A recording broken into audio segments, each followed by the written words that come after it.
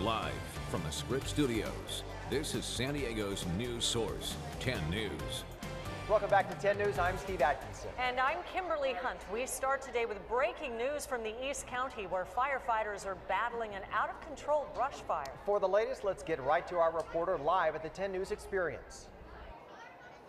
Look at the close the fire is to me. A lot of firefighters are trying to stop it. We saw them drop the water and save the homes. Back to you. Great job. For the latest breaking news updates throughout the day, turn to 10 News. And stay connected to major news anytime, anywhere on 10news.com. We'll be right back. Good job. Here, give this to your parents and then you can find it out.